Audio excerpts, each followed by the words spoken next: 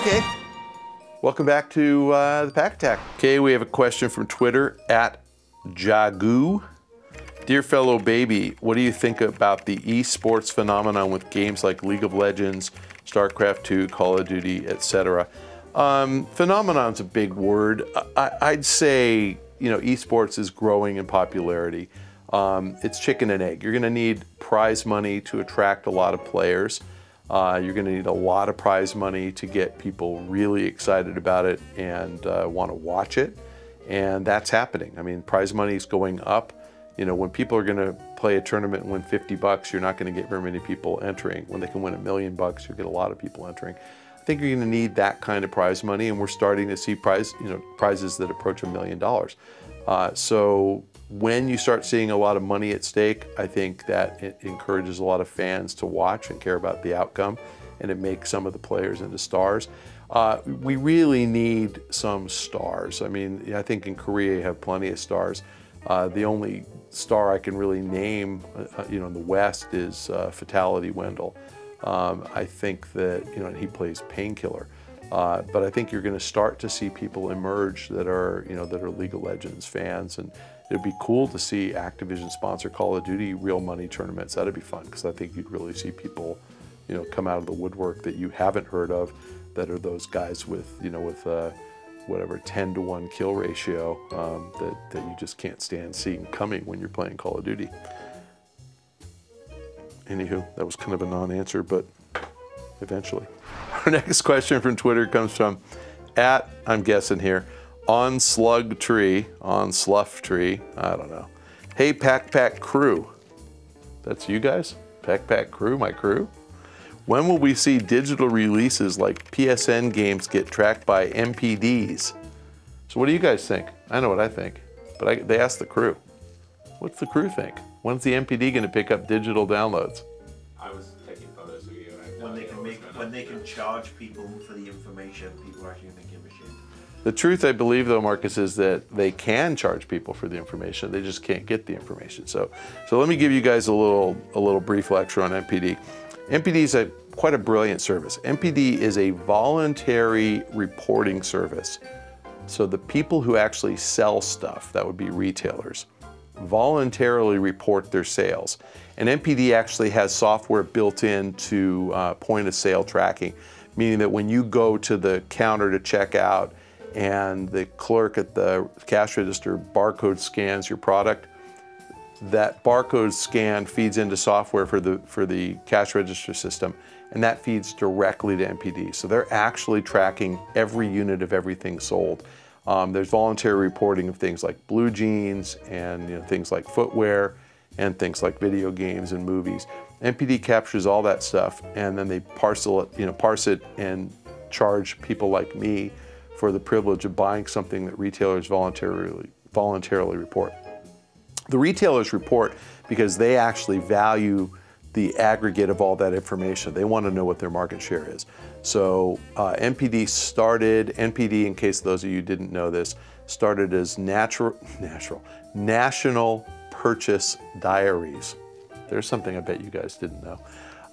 And it used to be people would actually scribble into a diary at the point of sale what they sold, and then NPD would collect all that stuff and do the same service for retailers.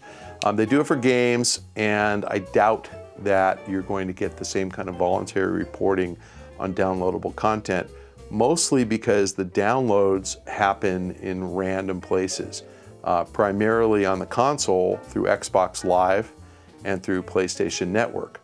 Well, you've really only got 2 players, and Microsoft knows every single download that you do on your Xbox Live account. Sony knows every single download you do on your PlayStation Network account. There's no reason for them to share information. They don't really care if the other is doing something more or less, so they're not going to share. Downloads through PC are even tougher to track. I mean, if you're downloading virtual items on Zynga, for example, or on Blizzard, BattleNet through Blizzard, then again, Blizzard knows exactly what you're downloading in their games. Zynga knows exactly what you're downloading in their games. They don't need to share it. They don't really care what their competition's doing. So I think the voluntary reporting is highly unlikely in the case of virtual items. I think NPD would love to capture all that because that would give them something that they could sell to me for even more money. I think it would be great for the industry if there were voluntary reporting, and I think it would be great for the industry if NPD captured it and sold it, because then we'd have a full picture on what's going on with video games. But it's the voluntary reporting side of it that I think isn't going to happen. So if we don't get voluntary reporting, nobody's going to capture it. If we don't capture it, we're not going to have the information, and we have to wait for things like Electronic Arts earnings calls where they tell us that, you know, Battlefield had $70 million of DLC sold in the course of the year, and then we try to put it all together. That's how it works. Probably not getting any better anytime soon. Beefcake asks, what's your favorite shirt brand to wear? Also, is that an Oxford shirt you're always wearing or just a dress shirt? All right, so. Fix your collar. Huh? You just messed up your collar. Oh, fuck. If you're going to talk about your shirt, you got to feel it. There you go. I'm not going to talk about this shirt because my wife bought me this shirt. I have no idea what shirt this is. We can look at the label. All right. I wear J. Peterman t-shirts. It's my favorite shirt brand. And that's not undershirts. That's like long sleeve colored t-shirts. J. Peterman catalog. There really is a guy named J. Peterman that was famous in Seinfeld. Did they have Seinfeld when you moved here? They have Seinfeld. They are Okay, aware good. of Seinfeld, yes. Jay Peterman was a gray-haired guy that Elaine worked for. Anyway, Jay Peterman is a great catalog. As far as what I always wear when I'm dressed up, yes, I like Oxford cloth. So I have my shirts made because when you're fat and tall with long arms, you have to have them fit your fat, wide body and your long arms. So I get these shirts made. The material is Oxford cloth. I have a US tailor made in the US, Michael Hopkins. They are dress shirts. They are made from Oxford cloth because I like them. I wear button-down collars because they don't flip up and you don't have to worry about collar stays. And I like them, so that's why I wear them. I've always had my shirts made. I have about 100 of them, so that's why they're always clean. Because if they get stained, I just get rid of them and get a new one. Every couple of years, I get another 20 or 30. All right, fellow babies, thanks for joining us again on this week's Pach-Attack. If you have a question, submit it at the link below, or you can submit it to me on Twitter at Michael Pachter.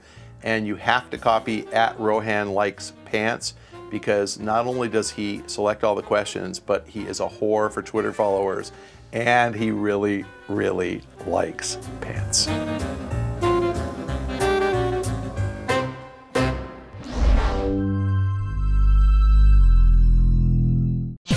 See this and other GT shows and game reviews on the GT Originals iOS app, available now on the App Store.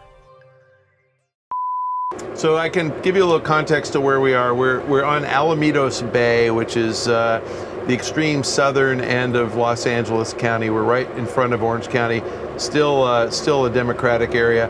And if you are fortunate enough to have ever watched Dexter on Showtime, all of the outdoor scenes of Dexter are filmed here. In fact, the scene where all the bodies spilled out of the back of a truck a year ago, 2 years ago, was right there. That intersection right there. Did you guys see Dexter? That's where the bodies were. And people can click those videos and it'll launch them back to the site. God, that's awesome. All right, fellow babies, thanks for joining us. You can check out more episodes on GameTrailers.com, or you can check out the videos on the right. That's my left, I know, but if you're looking at me, that's the right side of the screen. Click on those videos. You can check out some other Game Trailer shows. Thanks for joining us.